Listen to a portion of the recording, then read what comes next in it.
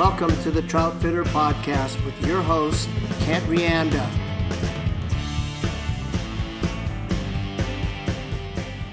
How did you become interested in the Troutfitter, Kent? Well, actually, my first purchase was the Trout Fly, which was the smaller store that was across the street next to where Rite Aid is now. Catch and release, all fly fishing, no bait, no conventional gear, strictly fly fishing, 1,000 square foot shop. Now, Roger Violetti, who was my buddy that I moved up here with, he was my machinist, at least to move fluidics up here, at least him and me, and he had an expression, there's 493 places to fish within an hour's drive of Mammoth Lakes.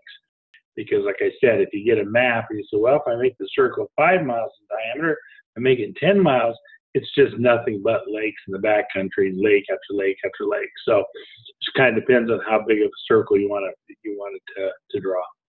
Looking at Lake Crowley, Kent, how is this lake similar to, and then how is it different from these other lakes that you're referring to in this general area?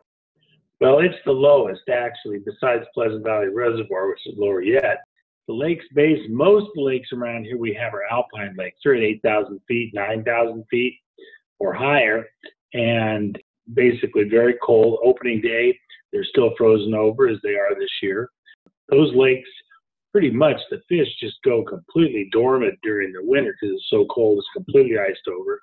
In the case of Crowley, high desert lake, down around 7,000 feet, some thermal activity under hot springs and such. So now the overall temperature, it freezes over too, but generally speaking, it freezes out a lot earlier. It's just a warmer lake in general. It can tolerate fish. It's warm enough to even perch live there. Sacramento perch can make it over the winter. So like that. So it's a pretty hospitable area for fish, and they actually can grow during the winter. It's warm enough water under the ice that they can actually grow during the winter. In terms of them growing, is this lake somewhat unique in terms of the types of food that the fish eat? Is the food source a little bit different in Crowley than other lakes? No, it's pretty much the same. Not every lake has this one component, which is called Daphnia. Daphnia is if you look up at a biology book, an encephalopod. It's looks like a little flea about the size of a grain of sand, but when you get 80 jillion of them in the water, so much that the water's cloudy, the fish just swim through the stuff and just eat it like candy. So they don't have to eat their normal food source. Their normal food source would be insects, primarily chironomids or midges, which come up out of the mud in the bottom of the lake and swim up to the surface and become adult insects and fly away. And during that migration, they get eaten by trout. That's their primary food, but they'll also eat perch fry a certain time of the year, and for sure eat a lot of Daphnia under the ice, which they don't have to eat anything else because there's nothing else. There's no chironomid hatches, and there's certainly no perch fry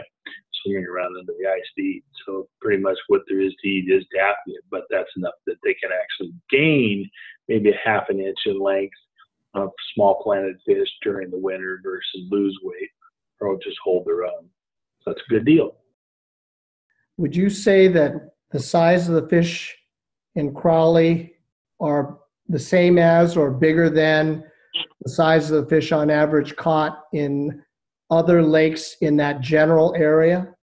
Well, the only two lakes that are really kind of side by side in how their aquatics are and such would be Bridgeport Reservoir and Crowley Lake.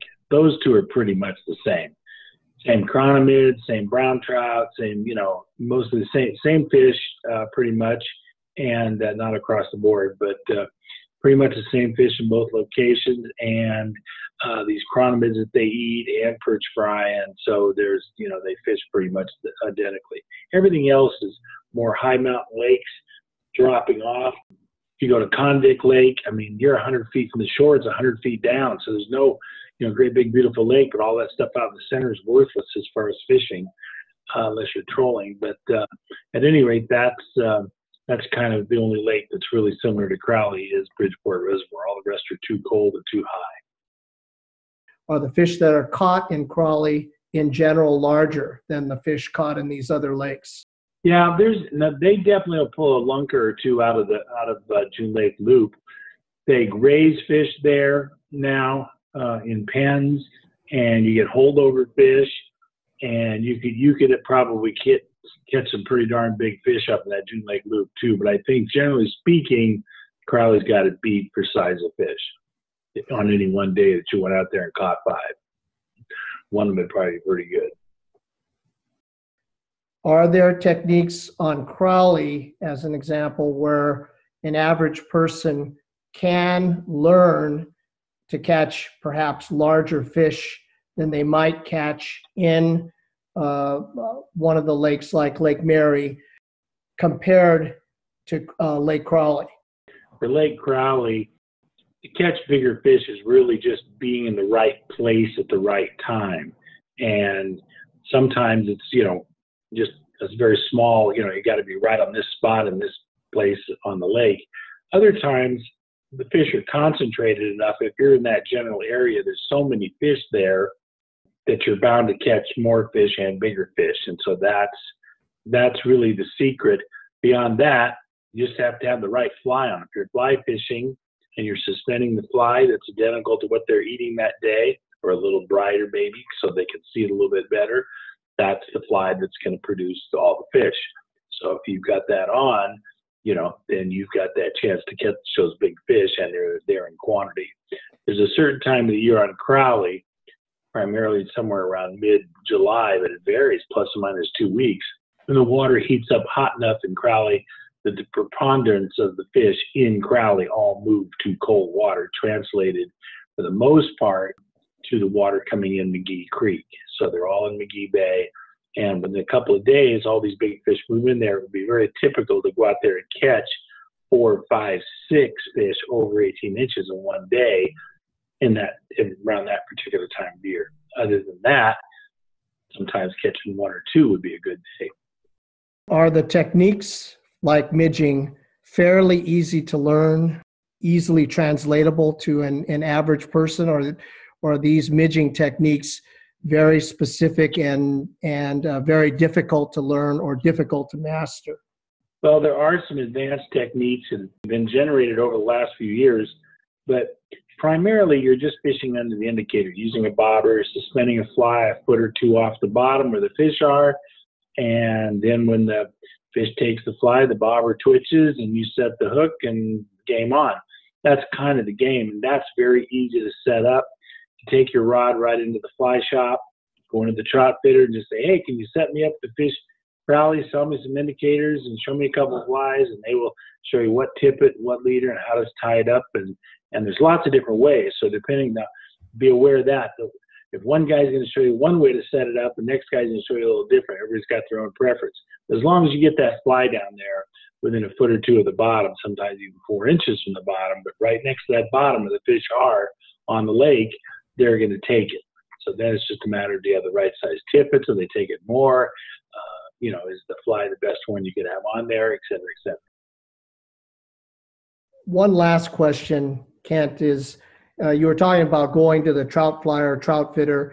So there are individuals that can provide some advice there on perhaps locations on Crowley to fish, and also the midge patterns that might be effective currently at that time, correct? Absolutely. That's what the guys at the Trout Fly do.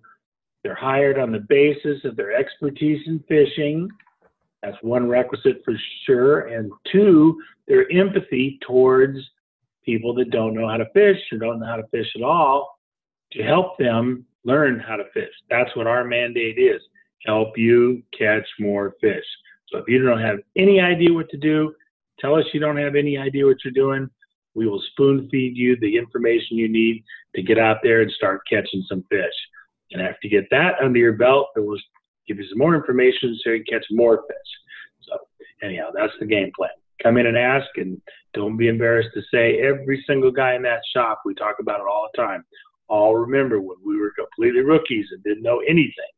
And it was really embarrassing to say, well, what are you talking about? Indicator, what's that? You know, because everybody would say the word, you'd hear it, and everybody knew what it was, but you.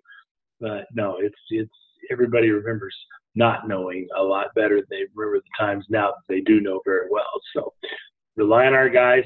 Just ask them, tell them exactly what level you are and what you need to know, and they will help you catch more fish. That's the name of the game.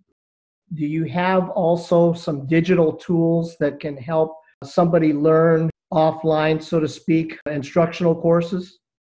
We do sell a specifically for Crowley Lake, and soon hopefully a second edition now that's coming out for the Eastern Sierra, which is a teaching program. It's in the first case, a 6 DVD set, in the second case, a 4 DVD set. And you then watch professional guides tell you how to learn how to fish right as you're watching the DVD.